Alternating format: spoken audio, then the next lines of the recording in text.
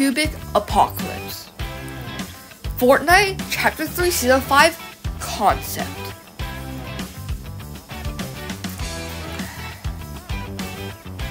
The map.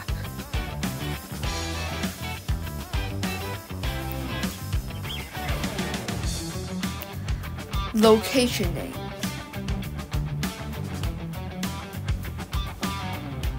Storyline. The IO has called in the last reality to aid them in their war against the Seven. The realities collapse into the convergence. The convergence now holds more power than the 0 point. The Devourer also got cloned and now is resting in its cave.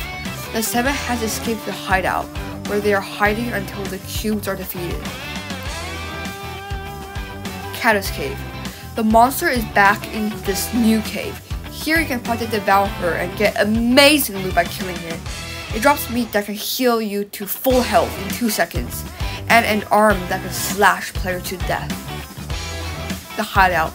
The Hideout is where the 6 study weapons to fight back the IO and the cubes. Ever since the origin turned out to be Geno, things went downhill fast. Everyone is in panic. The Vortex.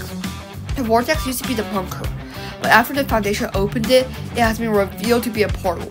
If you go into the Vortex, you'll be sucked into an alternate version of Fortnite, and you'll get OG graphics for the entire game. Creation Crater. Creation Crater is here to create sidewayses. Here in this very powerful machine, you can find a lot of loot and chests. There are also energy crystals that can turn you into a cube for 1 minute. The Convergence. The Convergence is where the cubes arrive to destroy reality. Here the Cube King rests in her palace. The Cube King is a boss here, and if you defeat her, you get the Queen's Reality Blade. Here at the Convergence, there are a lot of chests and loot. Vile Village. Vile Village is where Geno rests and fathers the cubes. He is surrounded in a bubble of impenetrable sideways.